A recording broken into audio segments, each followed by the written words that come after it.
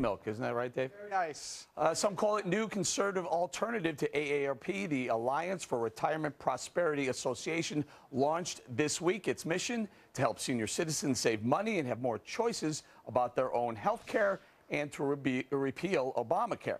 Dr. Larry Hunter is the president of the new group. Doctor, one of the knocks against AARP has been that it's become very political, but I notice your group also, one of your big push initially is to repeal Obamacare. Why is that? Well, yes, AARP is very political, and I think what we have discovered is that baby boomers and seniors across America are simply tired of having their hard-earned dues spent on AARP's hard-left agenda. And so what we have done is created the Alliance for Retirement Prosperity as a true conservative alternative.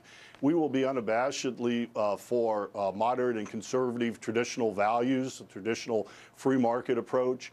We are going to offer our members wider choice in products, big discounts, low prices, and we think that when seniors and baby boomers see what the Alliance has to offer, they will flock to us because it's a better deal and it will comport with their values and their political views. And Dr. Hunter, I see that you say that AARP offers one-size-fits-all healthcare alternative.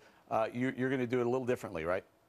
That's right. We're going to turn their one-size-fits-all model on its head. And it's interesting because they are a monopoly and their model reflects their political views, big government collusion in effect. And what they do is they go out and they get a single product which they endorse. They get paid a huge endorsement fee and pad that into the price. And frankly, seniors and baby boomers have gotten wise to that. We're going to turn it on its head, bring the market to bear. We have brought in a stable, top-of-the-line insurance carriers, and our vendors and insurance carriers are going to compete for the business of our members. And so they will get a better deal, wider choice, bigger discounts, lower prices. And Dr. Hunter, how many members, I guess it's a membership, is that how it works? How many do you expect to get?